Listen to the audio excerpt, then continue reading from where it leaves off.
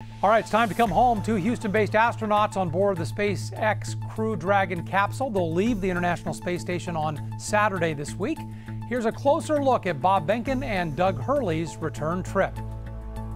In some ways, returning to Earth from the International Space Station will be very similar to how Crew Dragon arrived there, very methodically.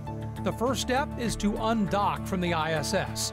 After the capsule has been packed up and prepped for undocking, Dragon will back away and slowly make its way outside of the Keep Out sphere. That's a safety zone around the orbiting laboratory.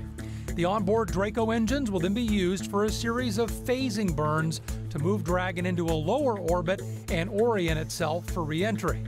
As it gets closer to Earth, Dragon will ditch its trunk or service module right before its final deorbit burn.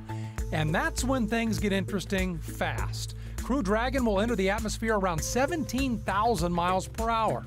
Now, the particles in the atmosphere will cause Dragon to slow down, but will also heat the outside of the spacecraft to more than 5,000 degrees Fahrenheit. That's hot enough to vaporize steel. This is where the Dragon's heat shield plays a critical role in protecting Dragon and the crew members inside. After this fiery stage of re-entry, 4 parachutes will deploy, doing the final part to slow down Crew Dragon ahead of a gentle splashdown somewhere off the coast of Florida.